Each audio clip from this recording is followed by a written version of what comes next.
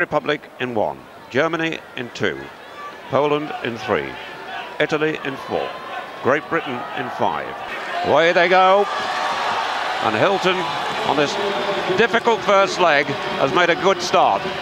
They run the first leg in lanes all the way. You have to be a good judge. And the second leg is run round the first bend, and they break at the beginning of the back straight on the second leg. On the outside, the French have gone off very quickly to Hilaire, but Richardson has run a Hilton has run a very solid leg.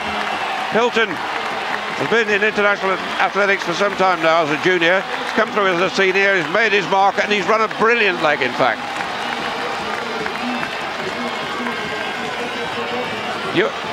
Jamie Balch now goes on the second leg.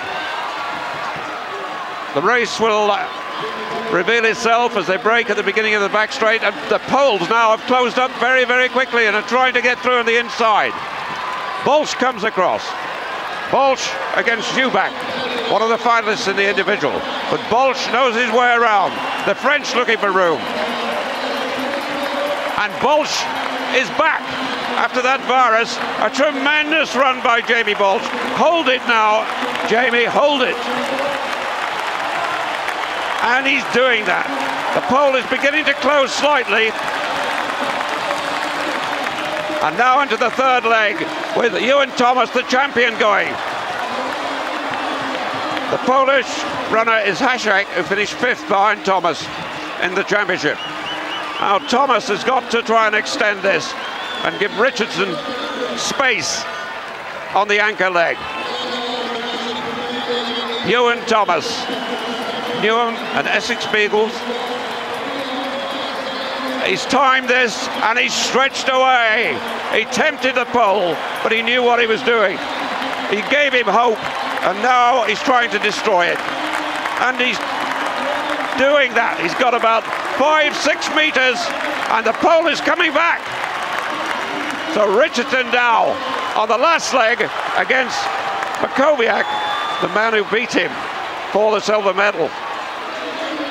The bronze medalist in front, the silver medalist behind. Richardson so disappointed with his run in the final of the 400. Has a great chance to make amends here. 200 to go. Makowiak making no impression, but he tends to come late. Has Richardson got this right? Makowiak now on the attack. The crowd warning Richardson, and Richardson responding, but Makowiak is still coming, and Makowiak is closing, but Richardson wins it for Great Britain. The Poles in second place and the French third. 2:58.68, another gold medal for Britain, unbeaten in this event since '82. They kept their heads, all of them. The right team was put together. Roger Black had to miss it because the selectors decided to bring Wariso. He would certainly have been in the team if had been selected. In fact, he was selected for the team but decided not to run. But having said that, these boys had done supremely well. Makowiak was always going to be a threat, but Richardson gains revenge. Takes the gold, the Poles the silver, and the French the bronze. Mark Hilton, Jamie Balch, Ewan Thomas, Mark Richardson, and Britain win it again for the 7th time in 17 European Championships. Unbeaten at 4x4 since 1982.